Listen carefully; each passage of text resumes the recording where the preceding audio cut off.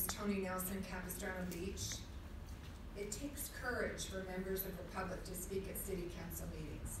It's a little scary up here, particularly when we're addressing an uncomfortable or a sensitive subject.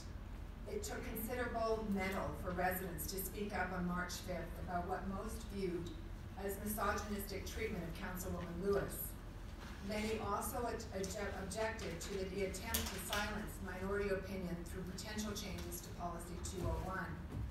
The fact that 10 people came out to speak on this one subject is pretty significant.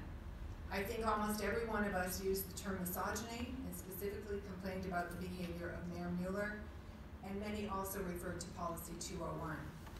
And yet, the minutes that are before you to approve tonight refer to no such things. Nowhere is the word misogyny even mentioned, nowhere is there a reference to Mayor Muller, and nowhere is there a reference to Policy 201. I have my particular statement here, and I've provided copies to the city clerk for you to reference. My statement complained about disrespectful treatment of Deborah Lewis by Mayor Muller and spent a whole paragraph on Policy 201, not mentioned.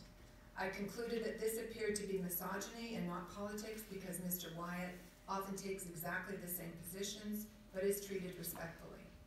I referenced rude treatment of Cindy Fleming at another meeting as well, and I urged council to demand that Mr. Muller attend counseling and apologize to Ms. Lewis.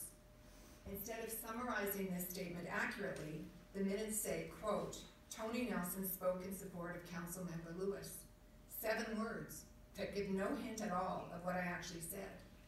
There was no way that someone reading these minutes would have any idea of the actual subject matter or would take the time to look at the video. Treatment of Deborah Lewis, in quotes, is referenced again and again in these comments. Treatment for what? It could easily be medical treatment for all we know. And treatment by whom? These points could have been easily summarized in